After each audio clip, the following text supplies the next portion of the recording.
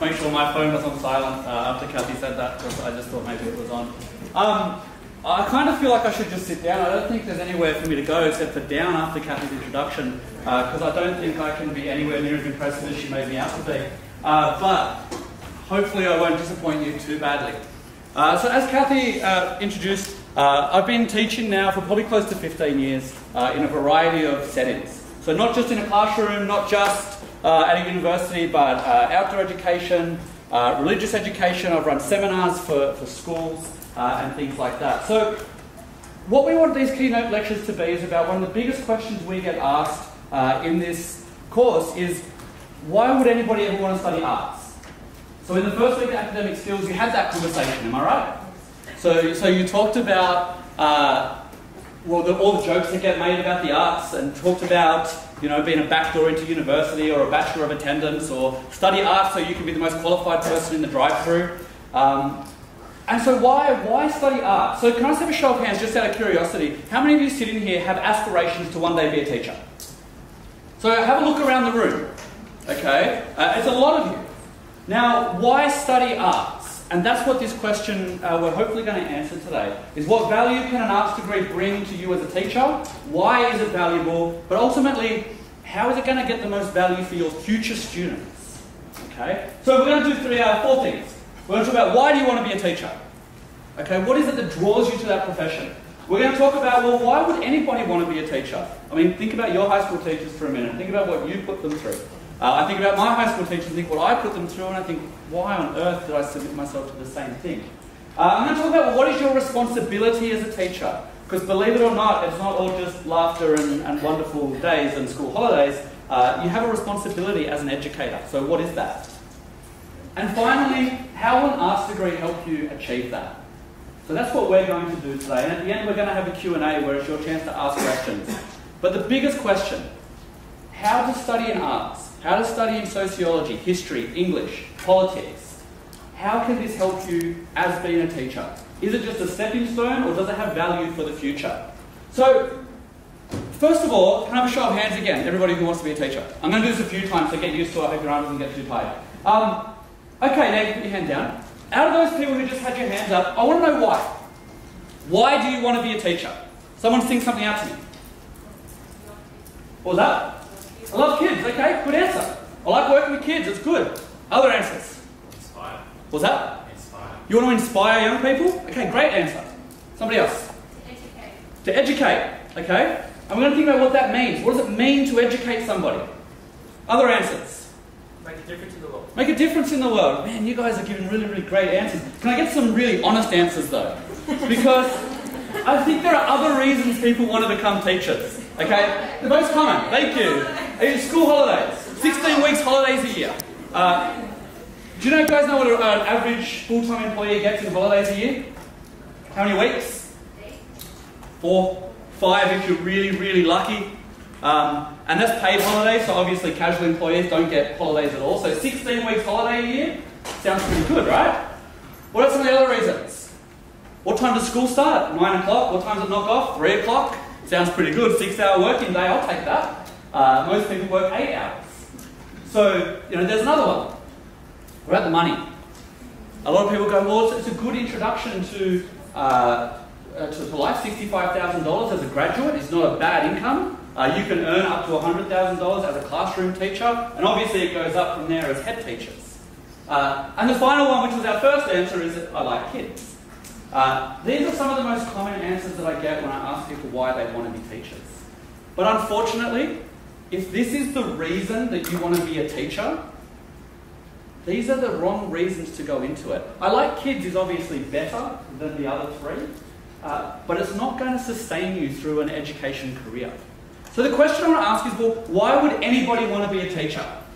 So this is a study that was released in 2005. Have a read of that. It says that 25%, or between 25% and 40% of beginning teachers in the Western world burn out and leave the profession within the first year. Between 25% and 40%. So everyone put your hand up again. Who's going to be a teacher? Half of you. will be gone within a year, on average. The average attrition rate, or teachers leaving the profession, is between 3 to 8% of teachers, which means that every year 10% of teachers quit. And these aren't retiring teachers, these aren't teachers that have reached the end of their career and are moving on. These are teachers who, before the age of retirement, have quit and moved on to another profession. So what are some of the reasons you think that happens? So again, throw answers out. What are some of the reasons? Yeah. Stress. What's that? Stress. Stress, okay. So stress. What else? What was that? Bored, okay. So teachers might get bored with the material, absolutely. Other ideas? They can't handle Pressure. Pressure, okay. So the pressure of it, someone over here? They can't handle reality of teaching. They can't handle the reality of teaching, okay. So they thought, yeah, 16 weeks holidays, 9 to 3 working day, the reality is suddenly very, very different. Any other ideas? Kids. What's that? Kids. Kids, yeah. I mean, kids can be jerks. We all know it. We've all been there. We've all done it. We all saw that casual teacher walk onto the playground and we went, we're going to make them cry today. We've all been there. We've all had that thought, right? Now, think about it honestly for a moment. Would you have wanted to teach yourself when you were in high school? Would you have wanted to be your teacher? So, if we come back to this, the reality is, if this is the reason that you want to get into teaching, and I'm not being hard, or I am being harsh here, but I'm being honest, you need to consider a different career path. Because $100,000 at the top of it's not enough to put up with what you'll have to put up with. The 9 to 3 working day is a myth. Do you know how many classes you teach in a day as a teacher? Depends on how many periods there are. Usually you get 1 period off a day. How much preparation do you think you'll get done in that 1 period a day? Do you think you'll get all your preparation done for that whole day? Of course not. Not even close. The reason that you get paid a decent amount, the reason it's 9 to 3 is because you're expected to do work. How many of you have family members that are teachers? Do they work a 9 to 3 day? Do they get weekends off? A lot. How often are they preparing lessons? How often are they marking? How often are they going to school functions? How often are they at these carnivals, school camps? How much time do they spend back at school organising events? It's not a 9 to 3 job. Now, I'm not saying this to try to scare you off, because obviously I'm a teacher, I love it, I'm passionate about it, and I think it's one of the greatest professions we have. If you think of doctors, lawyers, engineers, everybody who goes into the workforce, most of them will trace their passion back to a high school teacher. Think of your favourite type of subject. I'm willing to bet that you can all trace it back to a high school teacher that was passionate about what they taught. Am I right? And the teacher that stood there at the front going, go to the textbook, do page 23, I'm just going to be over here if you need me. They duck out of the classroom at every opportunity, they'd be flirting with the teacher next door, and you'd be bored, you'd be there. And I'm guaranteed that wasn't the class you wanted to sit in. So the reason I bring this up at the beginning, again, it's not to scare you off and it's not to make it seem horrible. It's because I want you to understand what you're choosing. If you're choosing teaching because you think it's an easy career path, find something else to do. Because it's not easy. And it takes passion, it takes dedication, and without those things, you're not going to sustain it. When you're in a room of kids swearing at you, screaming at you, running out of the room, "Miss, can we use the computer? Sir, I want to play on the equipment. Sir, you suck. I hate you." Do you really think that money is going to sustain you through that? Of course it's not. So what are some of the reasons that teachers do quit? So according to the same study, number 1 is a lack of job satisfaction. Feeling like you're not achieving anything. Feeling like the students get worse year after year after year. You're not actually doing anything. Work overload. So again, that 9 to 3 day, forget about it. It doesn't exist. You'll be marking after school. You'll be preparing lessons after school. The lack of feedback and support. The reality is that every teacher in a school, they've got their own business to deal with, they've got their own classes to teach, and sometimes you end up in a school where it is every man for himself, every woman for herself. So you don't get that feedback that you desire, you don't have the people there to support you, and a lot of first year teachers feel extremely isolated. Think about the administrative overload. So it's not just preparing lessons, it's grading papers, marking down all of their work, it's organising permission notes, it's organising athletics carnivals. This is all a part of your job as a teacher. It's not just the fun part where you get to stand in front of the kids and they all love you. It's not just, Dangerous Minds or Dead Poets Society or Freedom Riders. It's not that moment where the kids have their whole life turned around and they thank the teacher, everyone cries, the credits roll, and it's all wonderful. It's not the way it works. You may have those moments in your career, but those movies often skip over all that hard work that has to be done before you get to that point. Teaching without knowledge of the discipline, and this is a big one, and this is one we're going to talk about a lot today. Okay, so again, hands up, you want to be a teacher? Keep your hand up if you want to be a high school teacher. Hand down if you want to be a primary school teacher. So a handful of people that want to be high school teachers. Okay, hands down. You guys, believe it or not, you guys get the easy road. Because you get to specialise in a discipline. You get to become a history teacher, and you've studied history. You get to become a geography teacher, and you've studied geography. Primary school teachers, put your hand up. Do you know what you've got to teach? Everything. You have to be a history teacher. You have to be an English teacher. You have to be a maths teacher. How many people like maths? Okay, well, let's do our hands down. Okay? So, for all of you in the extended diploma, and the standard diploma, when you get to term 3 or 4, you're going to have an elective called Maths, Patterns and Relationship. You're going to look at it and go, I don't want to do that. I want to do the other subject. Maths is boring. If you're going to be a primary school teacher, you have to do that elective. Because one day, you're going to teach maths. One of the biggest causes of stress and teacher burnout is teachers teaching things that they don't feel qualified to teach. And it will happen sometimes. Sometimes you'll end up in a school where they go, I don't have an ancient history teacher. You taught modern history, you can do it. That's going to happen. And unfortunately, that's just the way it works out. But it's one of these factors that lead to teachers burning out. We have behavioural issues. So again, would you want to teach yourself? I know I wouldn't want to teach myself. As Kathy introduced, she was very kind and she glossed over the fact when she said I didn't get into a university. It wasn't just that I didn't get into a university, I didn't get into any university. My ASR was so bad, they looked at me and went, yeah, no, sorry. Maybe try, like, anyone seen the movie with Billy Madison, where he goes back to primary school? That was kind of where I was at. But the reality is that I was that child. I was that kid that mucked up. I was the kid that taped dusters to the ceiling fan so when they went on, they flew everywhere. Because I didn't get the value of school. Now, in part, I look back on that and I reflect on my teachers, but at the same time, it was my responsibility as well. I want you to look at those things up there, because they're real. And this is what's leading to nearly half first-year teachers leaving the profession within the first year. Imagine that.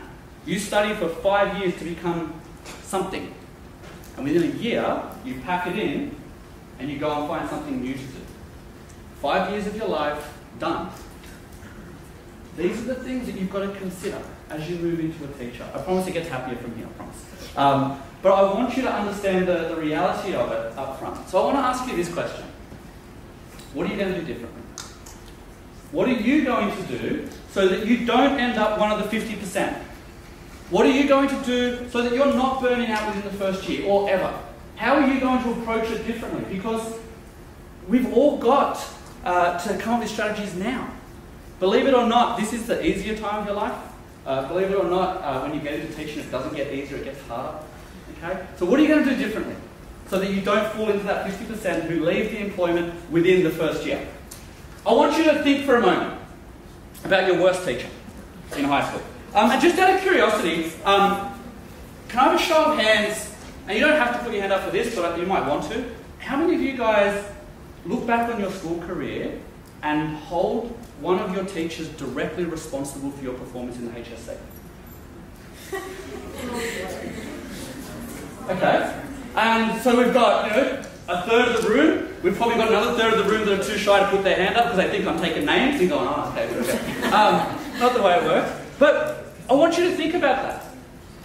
That you look back on your school career and you look at a teacher and you say, you know what? I didn't do as well in my HSC because of that teacher. But here you are now sitting here. Maybe that's the motivation you have for wanting to be a teacher. Maybe that's why you've taken on this profession. Because you go, I want to undo the mistakes that my teacher did. And I want to help students in a way that I never got help. I want you to think about that teacher. I want you to think about the way that they engaged in a classroom. I want you to think about the way they behaved in a classroom. I want you to think about the way where they prepared. Were they not prepared? Did they know what they were talking about, or did it seem like they were constantly guessing? Did they know answers and talk about things, or did they read from a textbook? Were their classes interesting, or were they boring?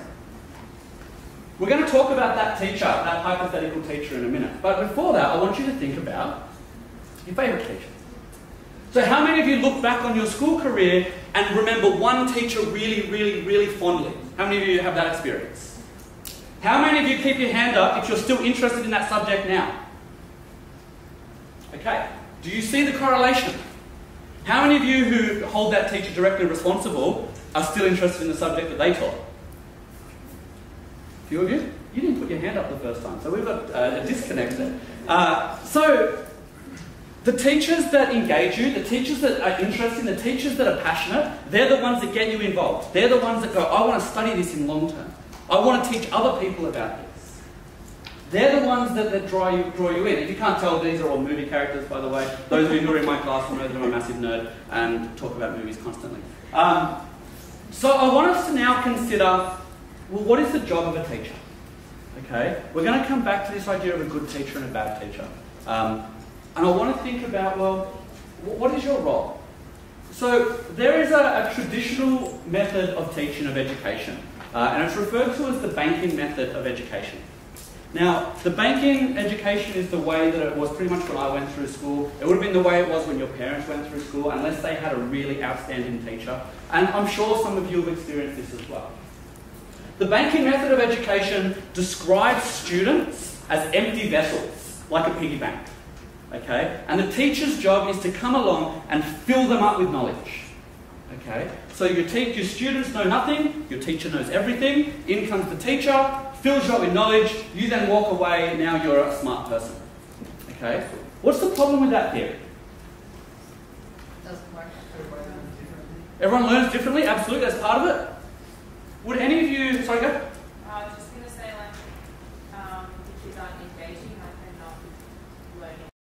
Okay, so but in this method, a lot of students actually come away, they pass tests, they remember things because they get filled up. How many of you would consider yourselves empty vessels? Really? You're completely empty? You have no experience in life, you don't have any knowledge, you don't look at the world, you don't engage with the world? Of course you do. None of you are empty vessels because no human's empty vessels. We all have an understanding of the world. We all understand the world that we engage with. Now, teachers that come to students assuming they know nothing are automatically starting with a faulty premise. Because students may have simplistic understanding, they may have an incorrect understanding, but they have an understanding. Now, a guy by the name of Paulo Freire wrote a book, and it's called Pedagogy of the Oppressed. Don't worry about that word, it's a rubbish made up word, and you'll learn it when you do your teaching degree. But he wrote this book based on Brazil and working in South America. And what he argues is that in places where people are in abject poverty, where people who are oppressed by the ruling class, education is a key to get them out of that. That education frees people. That education is a ticket out of a life of suffering. Now, in Sydney, we can kind of relate to that a little bit. So, just in the room, how many people in the room are like first in their family to go to university? That's a lot. I can guarantee if you ask that same question at Sydney University, the numbers will be way down. If you ask it in New South Wales, the numbers will be way down. One thing that we pride ourselves on here is providing the opportunity to people who don't have a history of going to university. Their family, first in family, is a really big deal. You should be really proud of yourself because you're a forerunner in your family. And for your kids, going to university will seem a little bit easier. And their kids, it'll seem like it's normal. But here's the thing. Using knowledge, it's how we use this knowledge. So when he talks about the banking method of education, he says that knowledge is a gift. It's bestowed upon by those who consider themselves knowledgeable, the teachers, on those who know nothing, the students. Okay? In this method, who is it all about? So read the screen. Who's it all about? What's that? It's about the teacher. It's about the teacher justifying their existence. I'm smart, you're dumb. I know everything, you know nothing. I'm the teacher, you're the student. Okay? How many of you have had that experience? You're getting sick of putting your hands up, aren't you? Which is fair enough. Maybe I just like need to put a foot in the air or try something different. But we've had that experience where the teacher walks into a room as the expert. Now, obviously, a teacher's going to know more than you because they've studied this. Well, I hope a teacher will know more than you when they've studied this.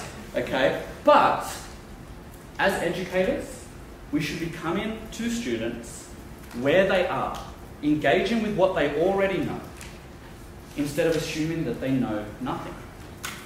Now, if you're going to become a teacher because of all those reasons we spoke about at the beginning, you know, the holidays, the 6-day working day that doesn't exist, the great pay packet, which when you work it out on an hourly rate isn't really that great, or if you want to do it because you like authority, then again, you're in the wrong career, because the students won't respond to you.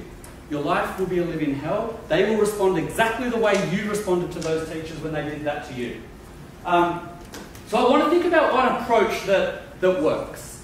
And this is an approach that I guess I've sort of developed over my time, and also when I was studying.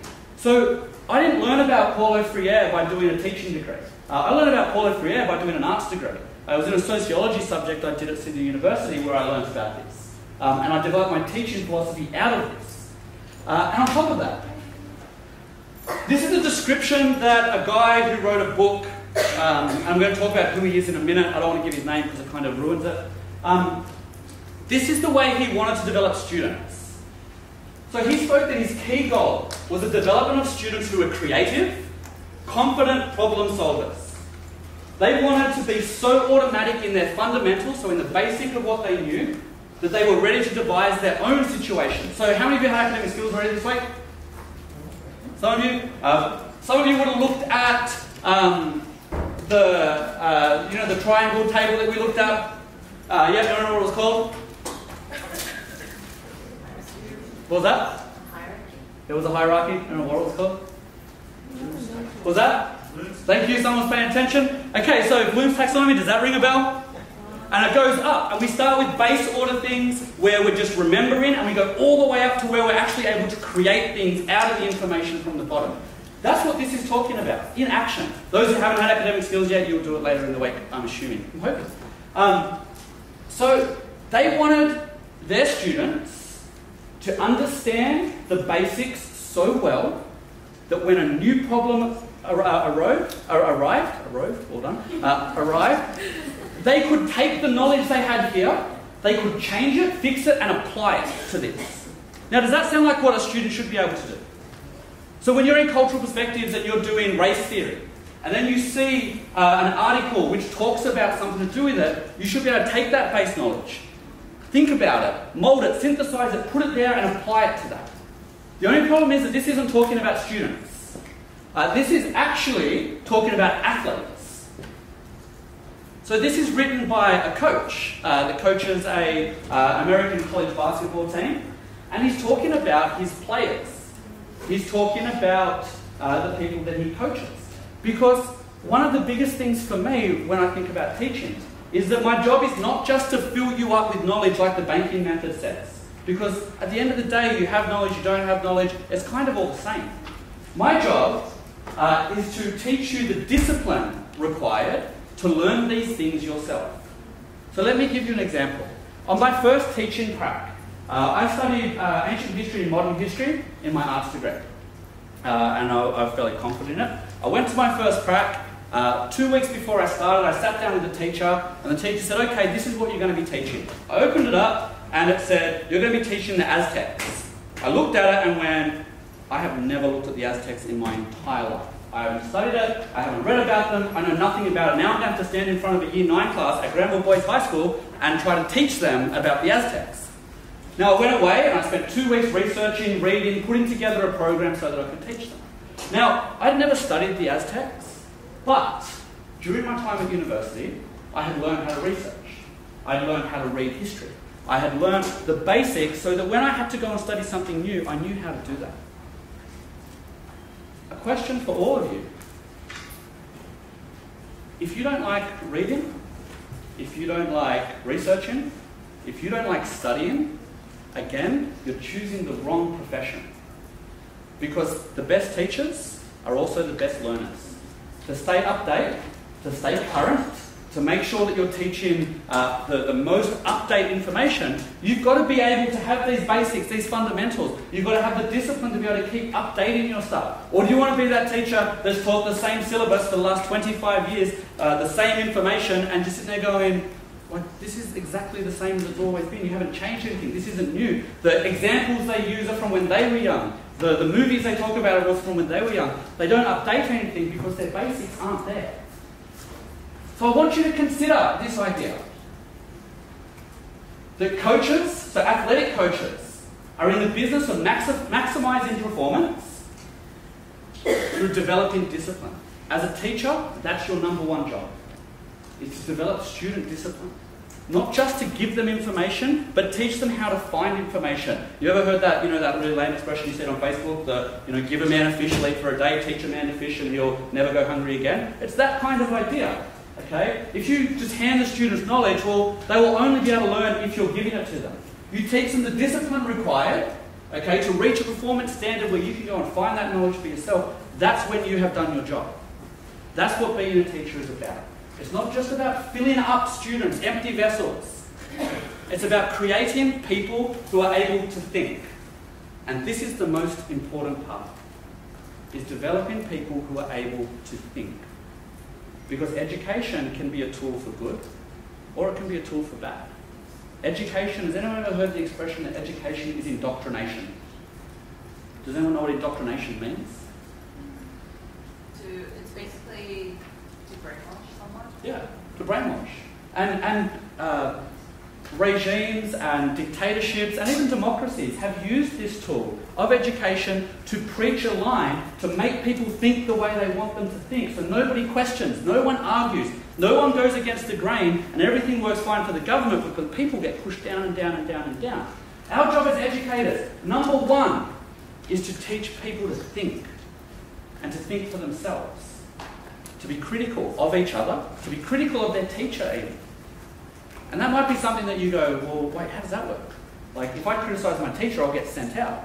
Well, no, that's not the way it works at all. If you do it appropriately, if you do it with evidence, if you go, hey, look, you're saying this, like, you're talking about this, but my experience doesn't match up with what you're saying. When I go to work, they don't treat me like that. So can you explain that to me? That's what critical engagement is about. And at this point in history, it has never been more important to be treating people like this. Now, one of the things that has been said a lot since November is people talking a lot about the election of Donald Trump. And people talking about how did he get elected? How did we ever elect that guy? How did he ever become a president? And part of the issue is that we're not engaging critical thinkers.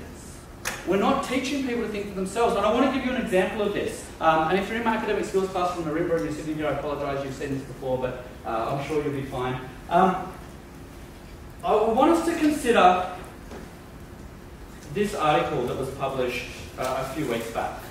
Now, there is some bad language in here, and I apologise for that. I'm not going to read the bad language, but it's going to be on the screen, so you can just like block your ears and pretend you can hear it. But we're all out, so you should be fine. So, I want you to consider this Facebook thread.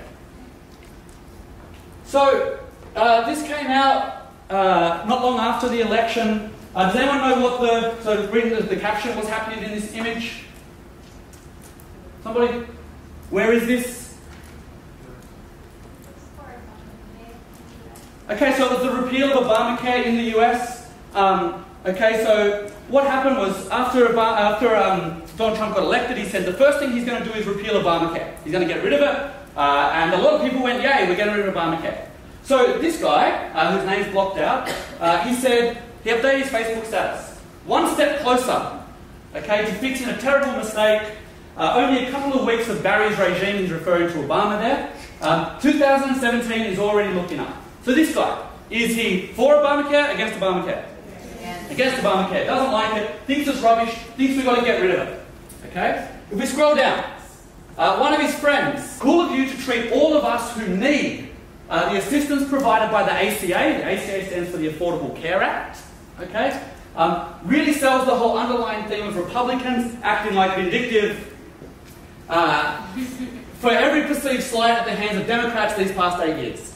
It's a party that now openly celebrates the misfortune of others while simultaneously patting themselves on the back for making progress. Okay, so this guy, for Obamacare, against Obamacare? For. And against who? The original poster. Okay, so we have a critical kind of engagement discussion going on here. So we scroll down a little bit further, and the original poster is flabbergasted. He doesn't understand. Jesus, where do I start? We're talking about Obamacare, not the ACA. Secondly, my health insurance is through the ACA. So I'm definitely not the kind of person who would look down on others for needing help. I'm just saying, I'm glad this has finally happened because Obamacare was a failure from the start. Remember healthcare.gov? If you didn't know what that was, the website actually crashed on the very first night that they launched it, which wasn't great. All of this was the brainchild of Liberals, and they couldn't even get the site to run right. So why should any of us have had faith they could get socialised healthcare right? We didn't, and they couldn't. Again, it was a mistake that's finally being fixed. What's his argument? What's that?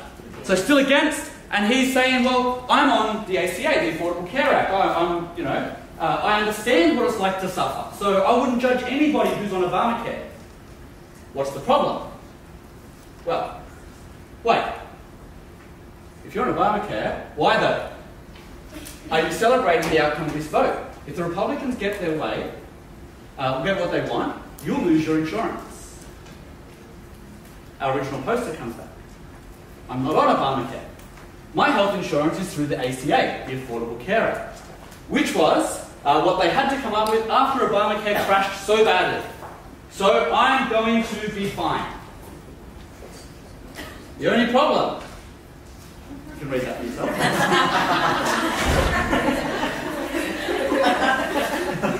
And now our original commenter comes back. No, seriously, are you kidding me? They're the same thing. Obamacare is just a stupid name for the ACA that Republicans came up with to make moronic voters like you automatically despise the idea of it just by hearing the name, and it worked, I guess. Somebody else jumps in.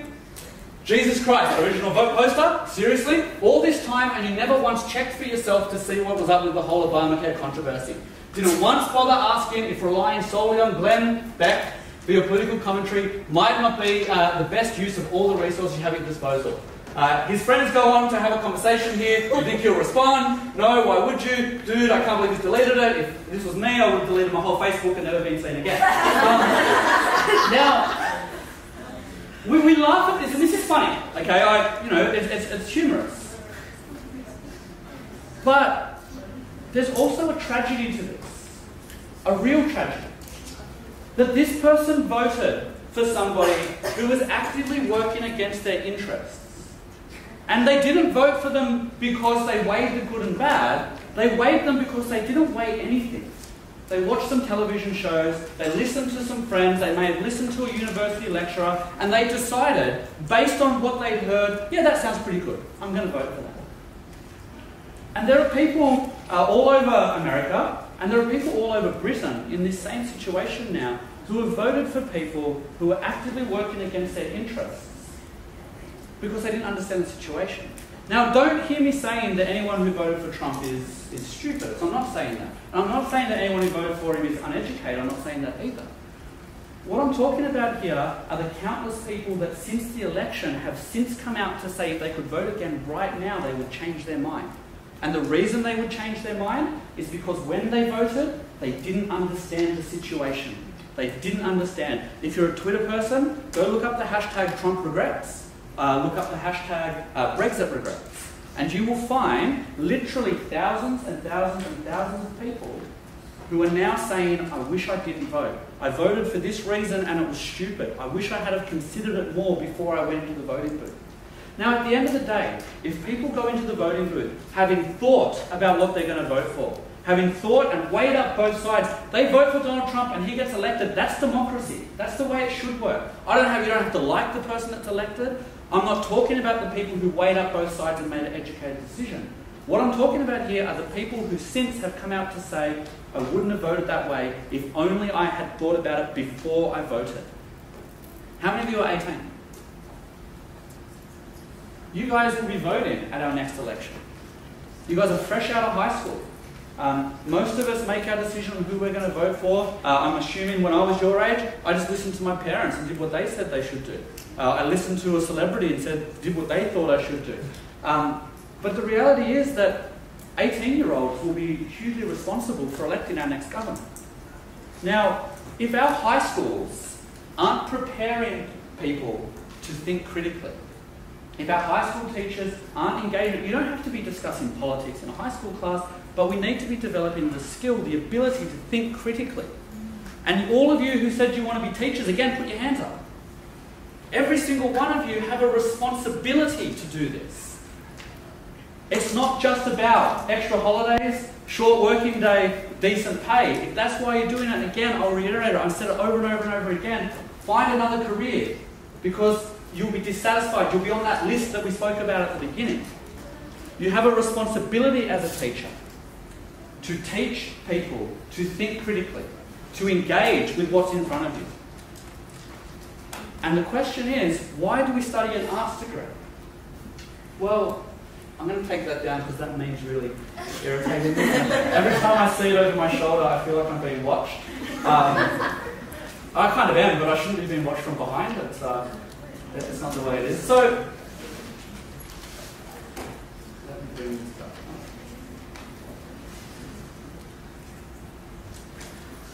So again, that idea of people walking to a voting booth not knowing what they're talking about, that's terrifying.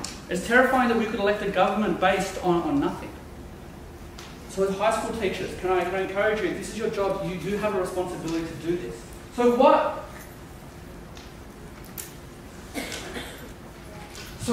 is a teacher's job? A teacher's job is to teach students to think critically. Now, how do you do that? What does that look like? So, you've spoken a little bit about critical thinking already, and we often throw this term around. What does critical thinking mean? Well, that's what I want to talk about now, is what does it look like to think critically? Well, number one is that I don't think you can teach someone to think critically in the same way you can teach somebody to write, handwrite, or to spell. You can't teach them how to do that in the same way you can develop a skill. Critical thinking comes out of a critical culture.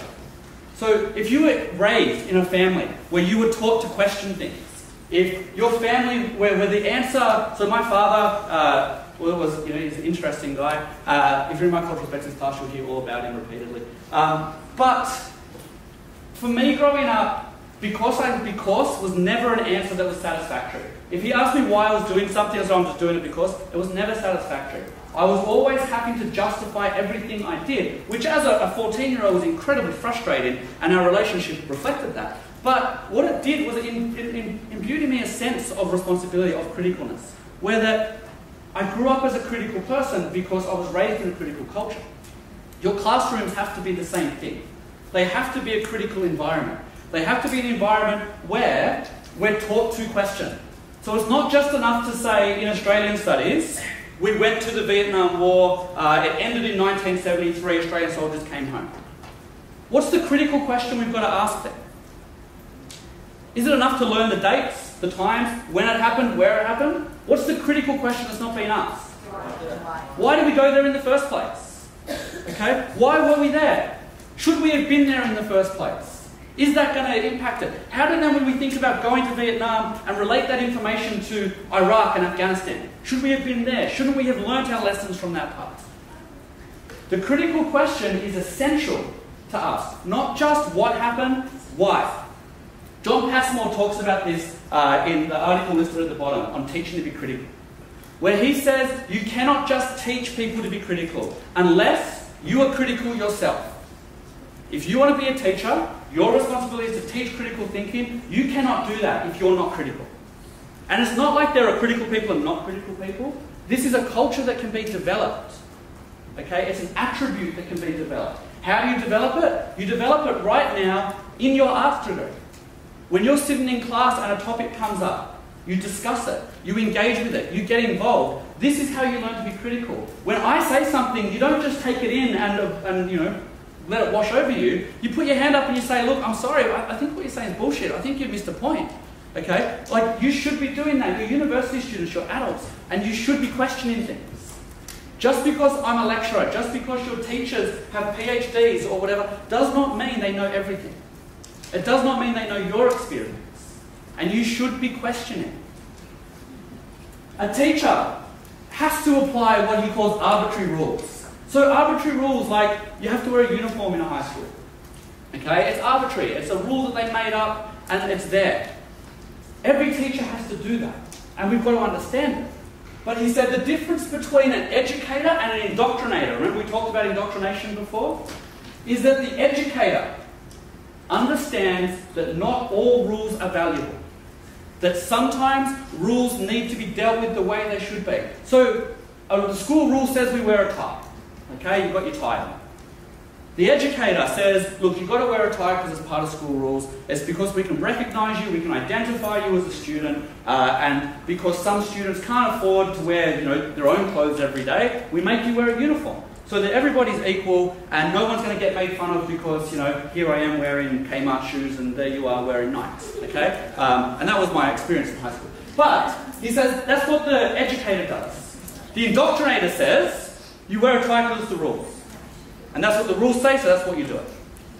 An educator says, you know what? It's 38 degrees today, it's really hot, you can take your tie off. An indoctrinator says, you know what? That's the rules, you leave your tie on. I don't care if you're sweating. This is the difference. A critical thinker looks at the rule, interprets the rule, and decides the value of the rule and questions the rule. And this is essential for a society to function. This week, you're going to be looking at the article, The Banality of Evil. And you're going to be talking about a variety of things in there. One thing that I want you to consider is that when bad things happen in this world, when evil happens in this world, it's not usually because crazy people do crazy things. Sometimes reasonable people do crazy things. Sometimes they follow a bad crowd. How many of you sat in one of those peer pressure lectures in high school? And how many of you actually listened? Yeah, put your hands down, everybody. But peer pressure comes out of an inability for us to think critically when we follow the crowd. And believe it or not, it doesn't get easier when you get older. It actually gets harder. Following the crowd becomes more ingrained in you. Being conforming to the structure becomes more ingrained. But I want you to consider that good people do bad things. And there's an expression that goes a while back, and it's been attributed to a few different people. But it says that all that is required for evil to succeed in the world. Does anyone know how it finishes? Anyone know how that sentence finishes? What was that? Someone mumbled it. She said say it again. Say it again. Thank you. All that is required for evil to succeed in the world is? When good people don't speak up. Well, for good people to do nothing. Oh, that's Okay, but you're close enough. It actually says for good men to do nothing, but because it was so long ago that men were the only people that did anything good, so that's why of course they did it. But we changed that now to good people to do nothing. And for good people to do something though, it requires critical thinking. It requires someone to say, you know what, the fact we've always done it this way is not good enough. We live in a time in Australia now where there are people in our government who are asking us to just follow the line. And there's going to come a time in the near future where people have to stand up and say, you know what, we don't like what you're doing. Just because that's the way we've always done it is not satisfactory for us to continue to do it. So, the PowerPoint just died, but that's okay, I can finish without it. Oh, there it is. So this final question of how will studying arts help? If you're sitting here and wondering why you're doing an arts degree, the question I'll ask you is, when you become a teacher, what are you going to teach? I mean, physically, what are you going to teach? Right now, do you think you have enough knowledge to walk into a history class and teach history? Do you think you have enough knowledge of literature to walk into an English class and teach English? Well, no, you need something to teach to be a teacher. Learning to be a teacher, believe it or not, in some ways that's the easy part. Walking into a classroom, I mean, anyone can do that. How well you do is a different story, but you can go in there. Bad teachers keep jobs, believe it or not. It's amazing, but it happens. what are you going to teach? What are you going to give your students? I want you to go back to that question I asked you at the very, very beginning about your good teacher and your bad teacher. Now, the teacher that you didn't like, I'm going to assume that they walked into a classroom, they gave you a sheet or a textbook, they told you what page you should be looking at. They said, read this paragraph, answer these questions. Or they wrote a blackboard or a whiteboard filled up with, does anyone have blackboards anymore? Sorry, I'm showing my age here. They filled up a board with writing, they put up 3 comprehension questions, they said, do that. And then they sat at their desk on their phone. Or they sat there marking papers. And you were bored, right? Now, flip over to the teacher that you really admire, the teacher that you really like. Think about them for a minute and the way that they taught. Now, I'm going to assume that they came into the classroom and said, okay, we're going to be talking about this today. They spoke about it. You asked a question, they went, that's a really interesting question. Actually, here's the answer. And it's kind of like, you know how last week in the news we saw blah, blah, blah, blah? Well, that's an example of this. Or they said, did you see that movie that came out last year? Well, that movie's actually about this. They made connections to the world you're living in. You know why they were able to do that? Because they valued education as a continuous process. They were still learning. They were still seeing those connections. The teacher that sat at their desk and gave you a textbook, when you asked them a question, I bet 9 times out of 10 they said read page 22. Or they panicked and went, oh God, here it is, yeah, look, it says right here that the war started in, oh yeah. The reason was because when they did their arts degree, I'm willing to bet they didn't take it seriously. They thought, I want to be a teacher, I don't need to study history. I want to be a teacher, I don't need to study English, sociology, it's all rubbish. But what you're learning right now are the things that you're going to teach one day when you're in a classroom. The difference between an interesting, engaging teacher and a teacher who relies on a textbook is how well they did here. And I'm not talking about grades. But what I am talking about is how much you learned and how much you learned how to learn. So if you don't like reading, if you don't like researching, if you think studying is just something you've got to do for now, teaching is not the place you want to be, because you will be studying for the rest of your life, provided you don't end up like one of those teachers in the first year who drops out. So I want you to consider that. Now, before you pack up, I see some of you packing up, relax, it's all right, we can go in a minute. But before we get there, though, I do want to open it up to questions. Because look, some of the stuff I've said today may sit uncomfortably with you, and that's good. Okay? So this is your opportunity to ask questions, your opportunity to disagree if you disagree. Or you might want to ask practical questions about the profession, or how your course directly links. So do we have questions? And don't feel like you can't ask questions because people are packing up. Like, don't let them rob you of your learning experience. So, I saw a hand there.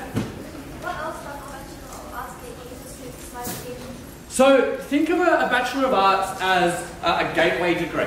Okay? So, in some ways, from Bachelor of Arts, you can go on to study psychology. You can go on to study any sort of postgrad course you can go into with a Bachelor of Arts as a basis.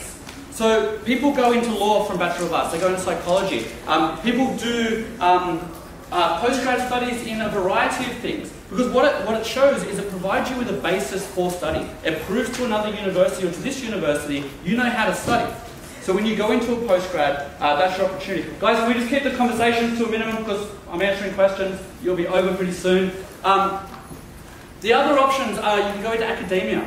You can work in museums, places like that. You can go into policy or politics. You can do honours where you will write a thesis, and from there you can go on to do research work.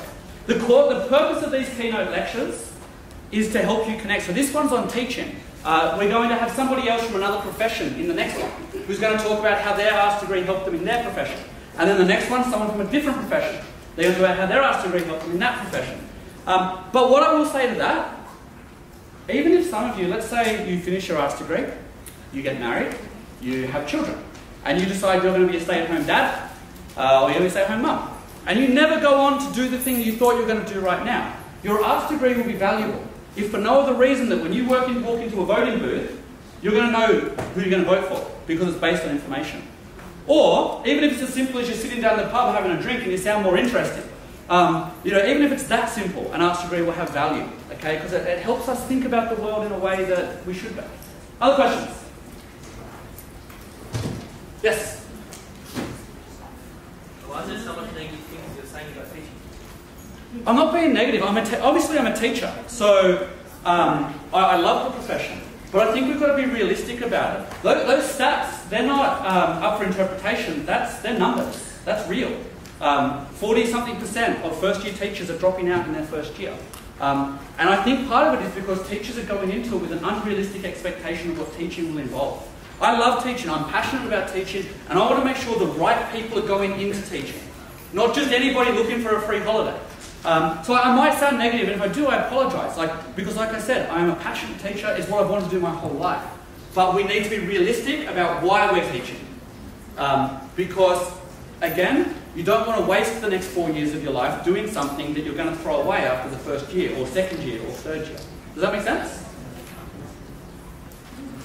Anyone else?